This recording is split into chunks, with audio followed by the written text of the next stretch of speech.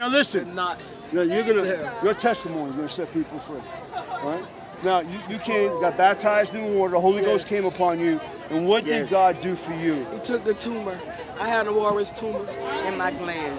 It's not there. It's not there? It's not there. Tumor's gone. The tumor is gone. The tumor is not there. Miracle, right now. The knot is not. She got baptized in water, came up in the power of demonstration of the Holy Ghost, started praising God, and what happened? The tumor is gone. God is good. God is good. Praise God. The tumor right here. That's right.